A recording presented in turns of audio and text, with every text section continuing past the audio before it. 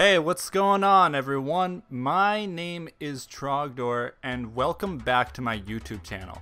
Recently, the first season of the NSTL concluded. The regular season, I should say. There are still people doing playoffs matches and whatnot, but my time in the NSTL is over. The 11th week concluded.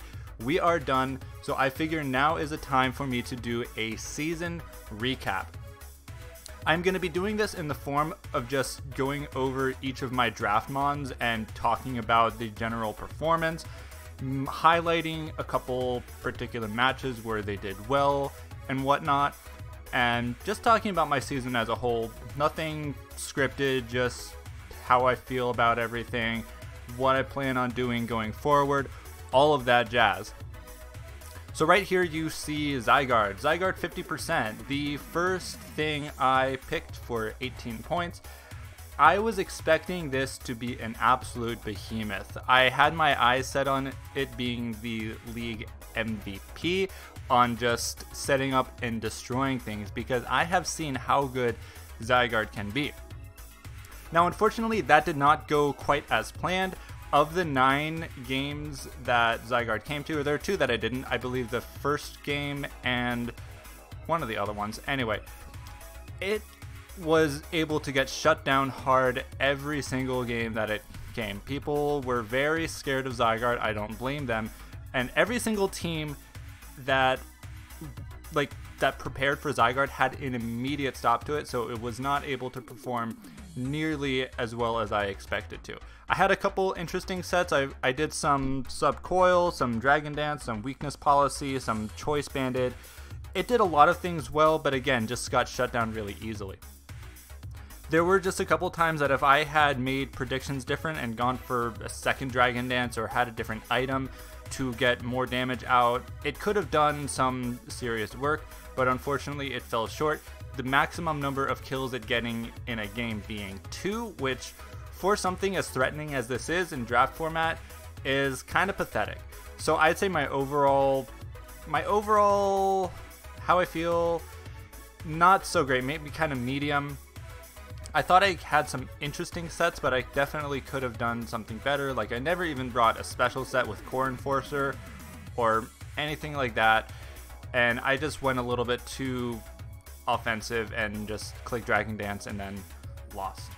My biggest chance was against, I believe it was week 5. Which week did I go up against Brandon and Super Salamence with his Portsmouth? I think that's the game. Yeah, that was week 5. That is a game that I think Zygarde could have really shined. I had my weakness policy activated, and had I made one prediction differently, I could have swept his entire team. Likewise, when I was going up against DFP in week 7, I was able to use my Zygarde to 1v1 the Vaporeon based on my foreknowledge, based on what I had already figured out about the set and having Lumberry. It came to the point where the berry hadn't even activated, and I could have saved Zygarde for later to do the work, just because I know status would have been preferable for him to stop my Zygarde. But I ended up winning that game, whereas I ended up losing to Brandon and his Portsmouth, which I'll go over that in a little bit, why I lost that particular game. But in the end, Zygarde was kind of a disappointment. There were a couple of games, like I said, I should have just gone for the extra dance, should have brought a different item, and it could have done some serious work. So let's go. Come on. There we go. So I had Tapu Bulu on this team, which is the first time I've ever used Tapu Bulu, so I was really excited to see exactly what it can do. I did not play Tapu Bulu well at all. Only ended up getting 3 KOs in a total of 8 games, which for something as threatening as Tapu Bulu is, I did a terrible job with this. There are so many interesting sets that I thought I could have brought with Tapu Bulu, but I just fell short every single time because it was a little bit awkward for me to use. Mostly because its move pool let me down. Like, it had Woodhammer and Leech Seed and Substitute, and that was about it. And I don't know, it just kind of let me down. I was a little bit too... Okay, so I think the few games that I brought Rock Tomb were big mistakes because that just did not play well at all. Tapu Bulu should have just been a serious wall breaker, sub-leech seed annoyer, and just... Yeah, I played Tapu Bulu quite poorly, and I was really hoping to do better with it just because of how well it synergized with Zygarde and Heatran. It was a pretty mean Dragon Fairy Steel Core that I had as my first 3 picks, and even as much as Zygarde disappointed me, I think Tapu Bulu was even more so, especially the game I played against Gray and the Yveltal town, and I had Tapu Bulu coming in and he had no switch-ins for it. I brought the completely wrong moves. I didn't even bring Superpower when he had a Registeel. I should have done like a Sub-Leech Seed or just like Banded Woodhammer Superpower. So I did not play Tapu Bulu well. That was my fault, but again, its move pool let me down. But at the end of the day, I know what it's capable of, and I know I really underutilized it because there's just, again, so much that I can do. I mentioned Heatran, and towards the beginning of the season, Heatran kind of disappointed me. But as the season went on, I became more and more aware of just how good of a Pokemon it is in draft format. It ended up being my KOs leader, a total of 9 KOs and 8 deaths, which I believe that was one of 2 Pokemon that ended with a positive KO differential, which says a lot about how much I misplayed on things.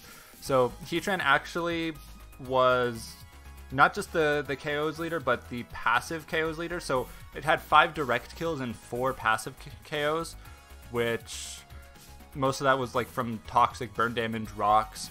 So it was actually the only thing that got passive KOs, which says a lot.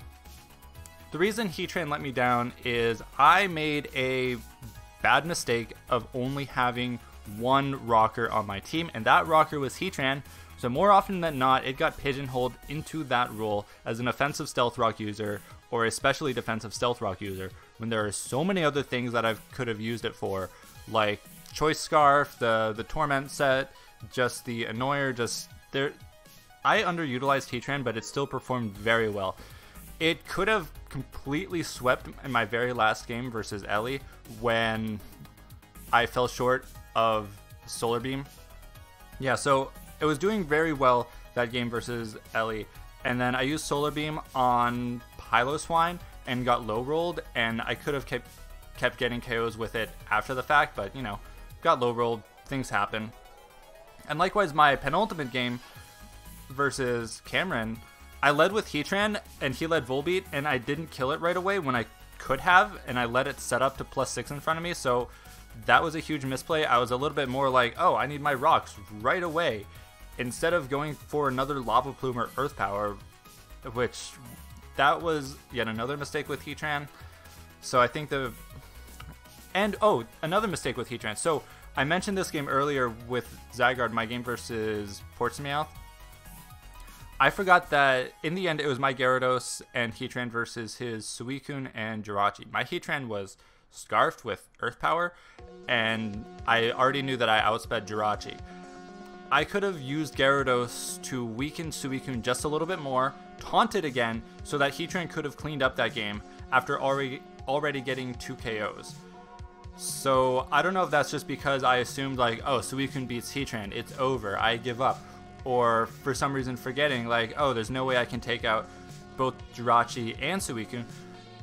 If I had weakened it enough with Gyarados, I could have got it with just cleaned it up with an Earth Power after being taunted, and then KO Jirachi with an Earth Power. So yet another mistake with Heatran. So there's a common theme of me getting really good Pokemon but not playing them very well, which, yeah, is interesting. So would have been done so much better if this was my only, if this wasn't my only rocker.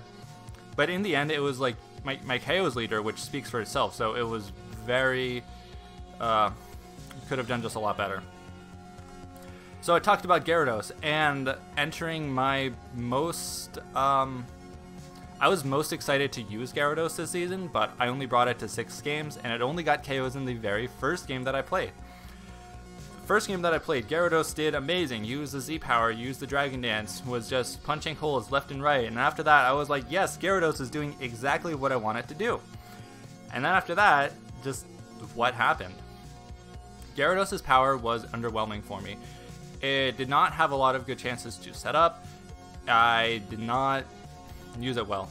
It was just underwhelming. The power creep that's been happening over the past few generations just makes Gyarados like not as threatening of a mon as it used to be. If it was Mega Gyarados, that would have been a different story, but it's regular Gyarados. Again, not going for Taunt on the Suicune in my Week 5 game, huge mistake. And just generally being bad, even as my Z user, like Mr. Fish, I'm sorry, just didn't do so well. I got a little bit too caught up in the set of like, oh, can I use Dragon Dance this week? No, no good.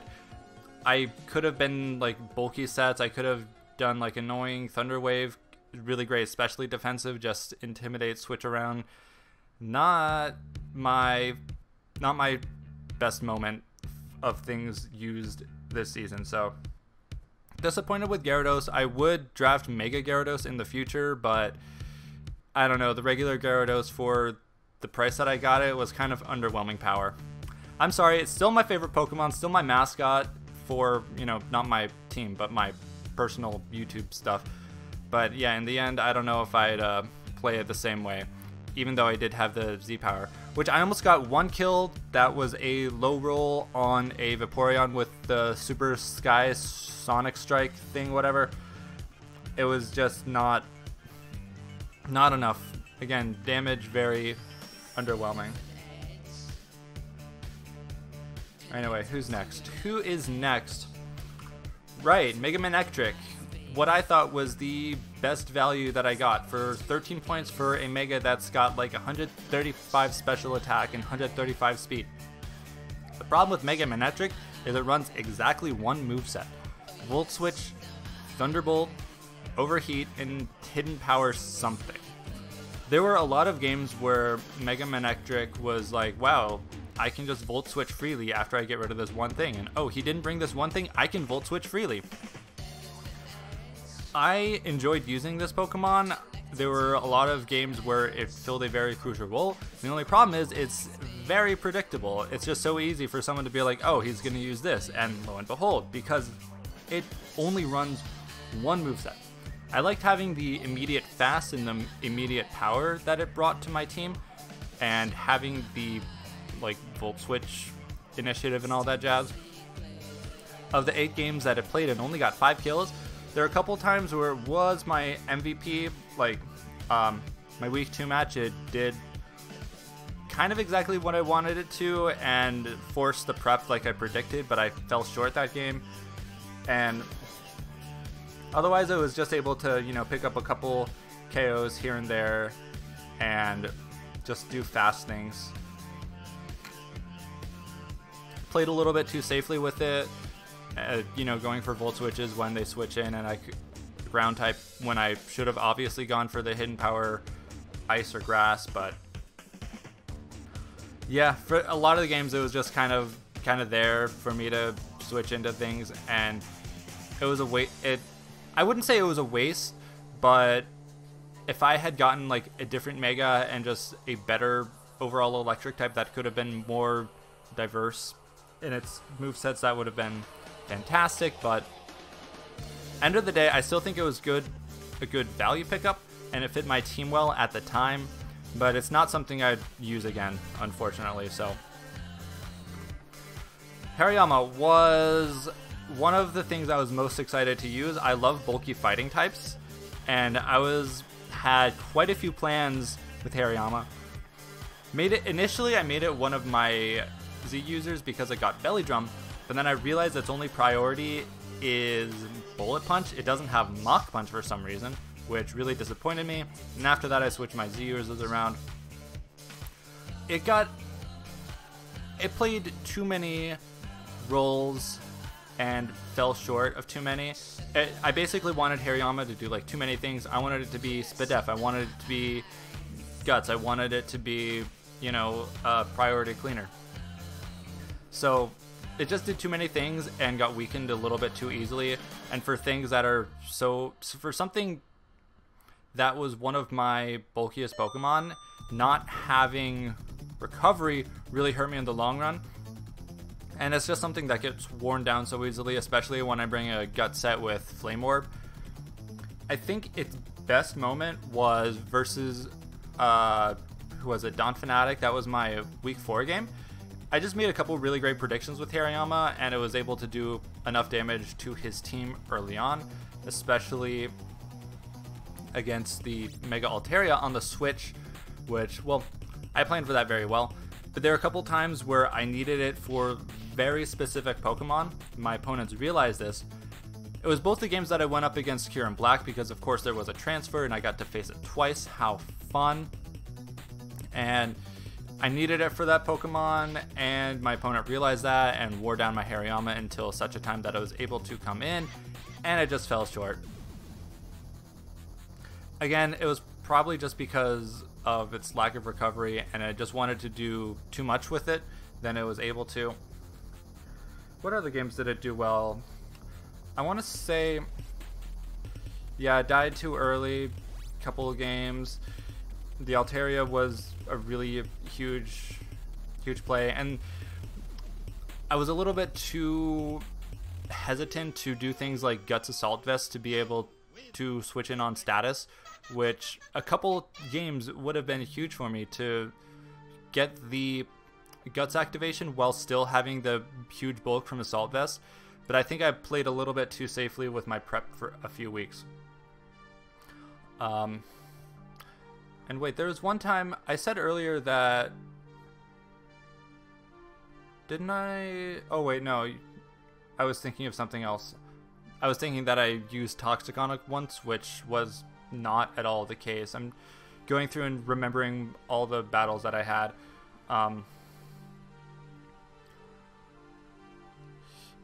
I think the biggest highlight was my game versus Brendan, not to be confused with the other Brandon, the Trenton Thunderous.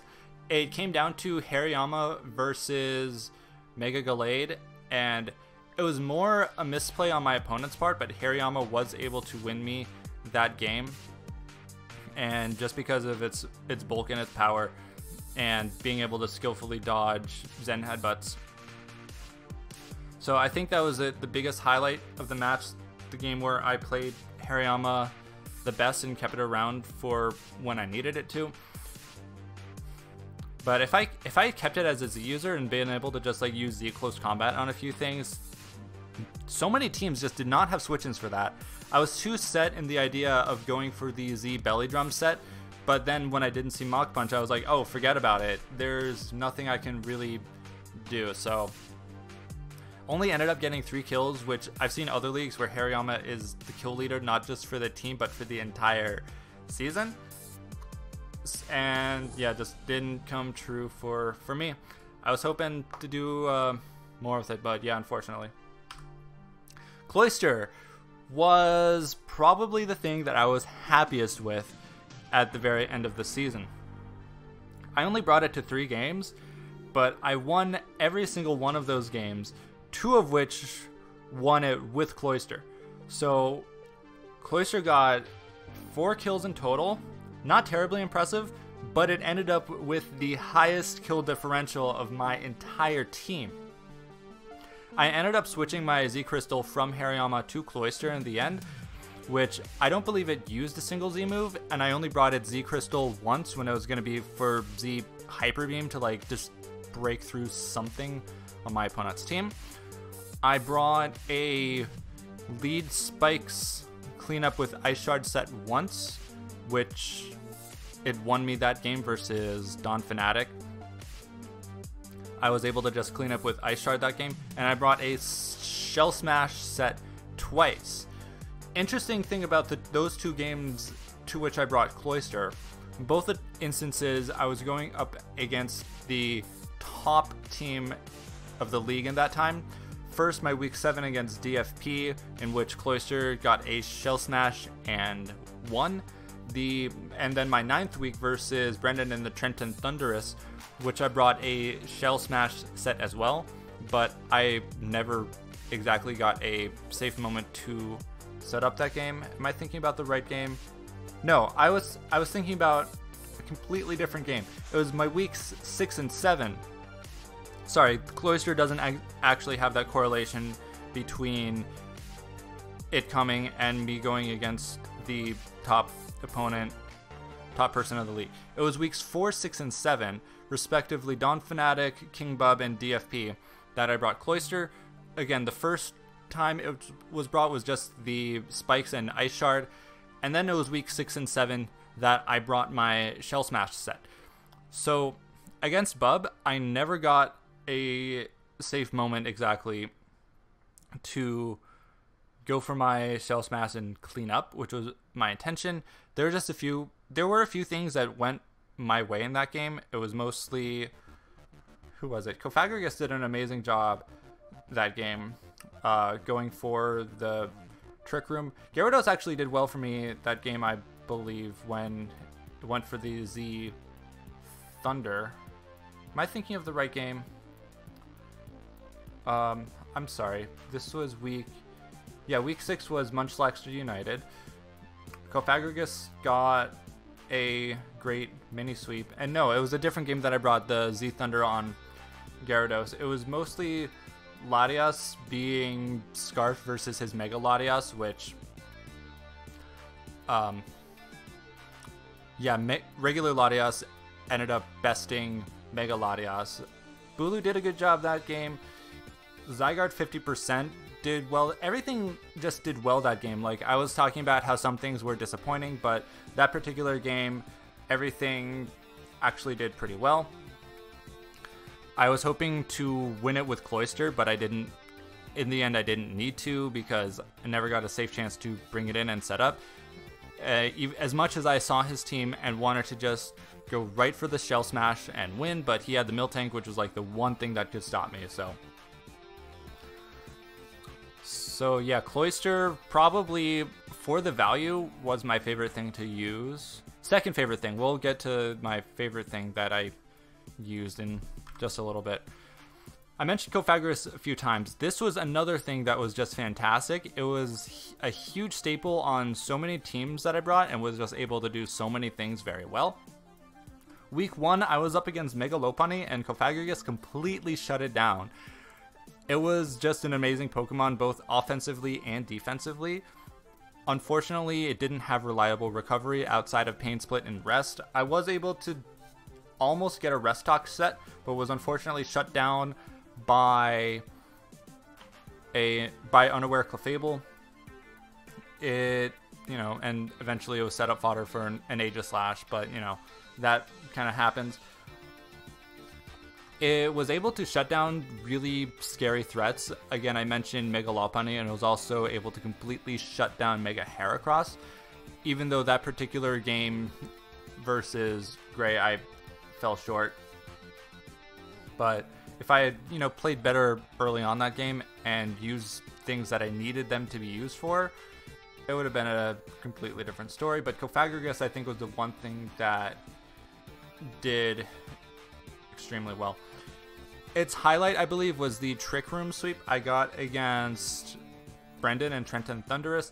That was the game where Gyarados had a very interesting set with the Z Thunder just break through his walls. And it was thanks to that Cofagrigus got a Trick Room, got a Nasty Plot, and just tanked so many hits and got essentially a free kill every time he switched something in. So Cofagrigus essentially won me that game. It didn't have like a perfect, okay, I brought it to 8 games and it got KO'd 7 times, but there's no correlation with it being it winning me games, unlike Cloyster, but it certainly pulled its weight. And this is something that I would definitely use again in the future. A lot of the times I look at a team and think what set Cofagrigus could be best for, but then it doesn't fit the rest of my team, so I have to change up the set a little bit. But it's one of those Pokemon that it can run so many good sets versus a team and seriously put in a lot of work. Again, with the offensive trick room, with the calm mind, with the rest talking, there are just so many good things that it does.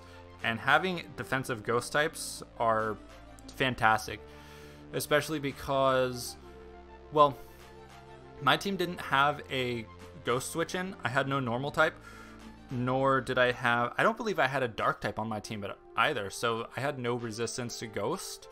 So my best bet was to have Cofagrigus and basically eat a hit and then hit back really hard to stop offensive ghosts like Mimikyu and Blacephalon and Haunter. Well, in the end, Zygarde did more damage to those than anything else, but that's kind of what Cofagrigus was for. Alright, Yanma. This is, I'm assuming, what everyone was waiting for. So yes, I drafted Yanma as a meme Pokemon, and I had a lot of fun with Yanma this season, even though I only brought it to 2 games. For 1 point and getting 1 kill, that's probably the best, like, KOs per point that it had, that my entire team had, actually. So it was a Z user, of course, because of the budget. I had 1 point left over and I was allowed to use one more thing. And with Speed Boost, there were actually a couple times where it had a half decent matchup against the team. It fell short the first time I brought it versus Zangoose in his Baltimore team. But if I was able to break through his Nidoqueen, Yanma could have cleaned up that team. And for a meme pick, having the potential to clean up, it's kind of amazing. Also had the potential to clean up versus my week 11 opponent, Ellie, where it got its 1 kill against the Zapdos with Ancient Power, which was amazing. But then because Clefable wasn't worn down enough, I fell short with the Z Bug Buzz. So, not at all a disappointment for a 1 value Mon. That was just kind of amazing. And I would draft it again. Like, there's some things that they were kind of fun using, but I wouldn't draft them again. But things like Cofagrigus I would draft again, Zygarde I would draft again, Yanma I would definitely draft again. Just because for 1 point, like a speed boost user that can, or even Tinted Lens with the Bug Buzz, it's kind of amazing. And lastly, I had Latias, which I managed to snag in my very last round because I had the budget and it was still there and it was actually great. So 7 KOs in 7 games is pretty good. 7 kills against means it ended with an even differential. And Latias is just such a fantastic all-around Pokemon, and yet another thing that I would definitely draft again. I brought some very interesting sets, most notably Safety Goggles against TFP, and then I brought Choice Scarf a few times, especially versus Bub when I needed to go up against Mega Latias. And my last match, it was able to trick away an Eviolite, which was kind of amazing because that really helped out other members of my team work that game. So there's just so much Latias can do, like Trick Scarf, like Spadef, like, you know, I could even run Safety Goggles again in the future. And it's, yeah, just one of those all around really great things that I would be using. I said that so many times. Jet Waifu, what were some highlights that, yeah, it was basically a revenge killer most of the time that I brought it. There were a couple games where it was just kind of there, didn't do much, but it averaged 1 kill per game. But I think it was like it would get 2 kills and then 0 kills and then 2 kills and then 0 kills, alternating between actually doing really well and just kind of being dead weight. So as much fun as I had with using Latias, there are a few instances where in retrospect I was like, well, I could have done a bit better, could have used Healing Wish, could have, you know, done some recovery, like should have realized how much hazards hurt my team and used Defog and all that stuff. So In the end, I think its best performance was versus Munchlaxter United in my 6th week. But I wasn't disappointed with this. In terms of my level of disappointment, I wasn't quite as happy with Cloyster, but I was definitely more happy with Latias than the likes of Zygarde or Bulu or Hariyama, especially Gyarados. Gyarados is my number last in happiness with that particular Pokemon. So I think I talked a little bit about each match, going over my team, and I'm not going to, go into full detail about every battle, but all in all, for the very first draft league that I've completed from the beginning of the draft to the end of the season with my own draft and my own sets and all of that, nothing that I inherited or nothing that just ended up dying out at the end, I think I did pretty well. I ended with a 5-6 record and a -7 differential.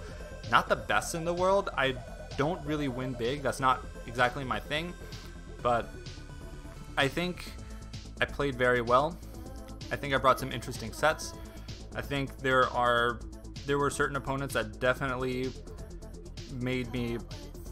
brought out the best in my ability. Of course, some people bested me. Sometimes it was because of luck. Sometimes it was just because of certain things, certain Volbeats that I overlooked completely. And other times it was just like I had a really good team. I had a good plan going into the game, but I just get home, I'm ready to play, and suddenly my brain is blanking and I forget that Gyarados has Taunt, or I just completely blank in prep, thinking like, oh, I should do this thing with Bulu and not bring Superpower for some reason. So in the end, yeah, I made a few mistakes. My opponents all played very well, I believe, but in the end, yeah, 5 and 6, -7, not bad. My best win was my first week with a 4-0 win, and that was the biggest win that I got. My biggest win streak was 2 in a row, weeks 6 and 7. So nothing spectacular, but overall pretty good. So I'm really looking forward to going into future drafts with this community. I'm, looking forward to PTL, which is sort of like not NSTL Season 2, but it's going to be PTL Season 1, so that's going to be exciting. I'll make a full video about that when it is officially starting, but stay tuned for that draft stream. I've got a few interesting plans up my sleeve, going to try out something completely different. I know what mistakes I made drafting this team, so I'm going to correct those. And yeah, I'm going to follow up this video with a Q&A. So if anyone has a question for me, you can leave the question in the comments of this video. You can ask me a question on Twitter or on Discord if that's easier for you, but I prefer comments in the comment section on this video. I will probably answer most of them, but yeah, YouTube comments will take priority.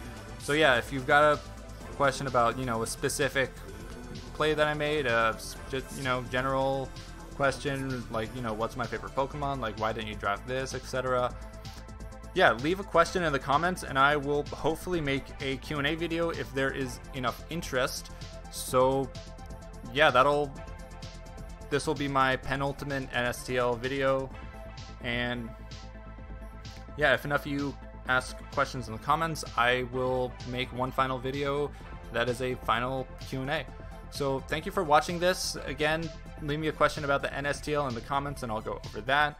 Like this video if you liked it, and subscribe for more Draft League content in the future. I'm almost at 10 subs, which is like nothing, but it's the first milestone that every baby gets to. So yeah, leave me a sub, and yeah, I'll see you in the next video.